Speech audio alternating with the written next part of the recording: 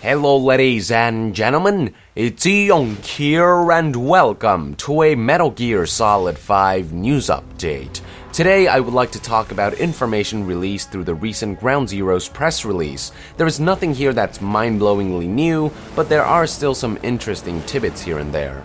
At the very top is the new title for Ground Zeroes. Before it was just Metal Gear Solid Ground Zeroes, but due to confusion regarding how Ground Zeroes and the Phantom Pain are related to each other, it seems as though Kojima Productions has opted to name the prologue Metal Gear Solid 5 Ground Zeroes, which should help a little bit in clearing up confusion.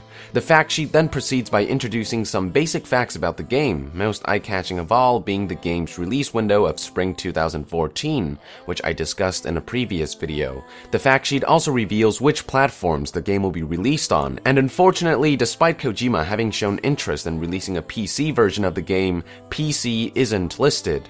In my opinion, I'm sure that both Ground Zeroes and the Phantom Pain will make their way to PC at some point, especially when you consider that a highlight feature of the Fox engine is its multi-platform development environment, but as for when this will happen, I cannot say.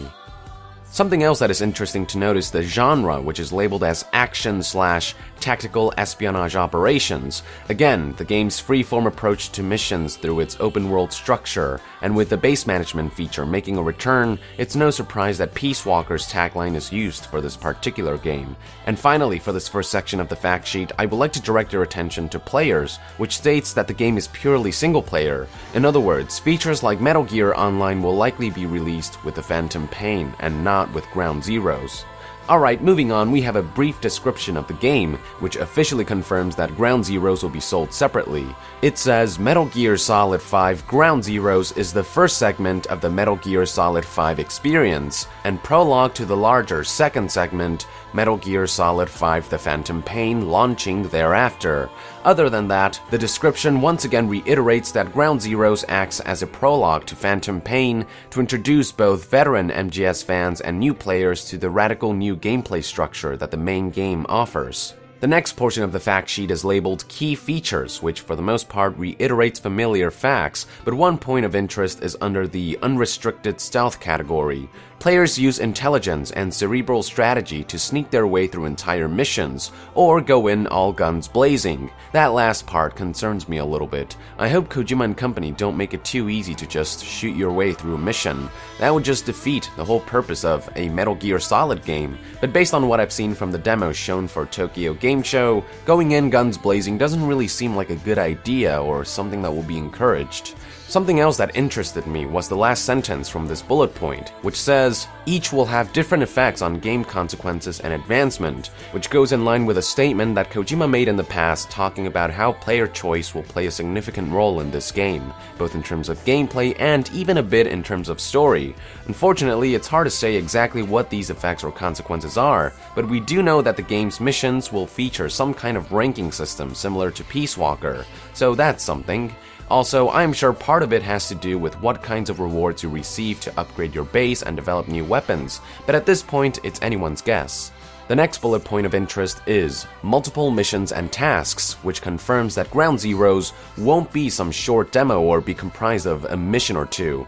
The fact sheet clearly states that Ground Zeroes boasts a central story mode, which is likely divided into various missions, along with side ops ranging from tactical action, aerial assaults, and covert missions that will be sure to surprise. So not only will Ground Zeroes be a full-fledged game boasting a good number of missions, but they will also be varied.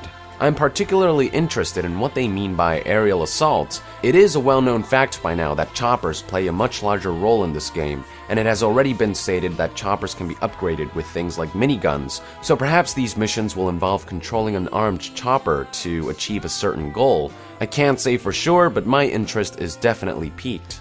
And finally, the last two bullet points also highlight familiar features, like the game's redesigned and very clean HUD, along with the fact that the game will be released for both current generation and next generation consoles, so I won't go into these. And that about sums up Ground Zeroes fact sheet. Alongside it, Konami did release its own news excerpt, which you can find on the front page of Konami.com, but apart from pricing, which I've already talked about in one of my previous videos, there's not much new information there. So with with that, I would like to conclude this news update, ladies and gentlemen. Thank you for tuning in. To be further updated on Metal Gear Solid 5, be sure to join the nation and subscribe to Young Yeah. I'll see you guys next time. Thank you very much, and Young out. Let's go!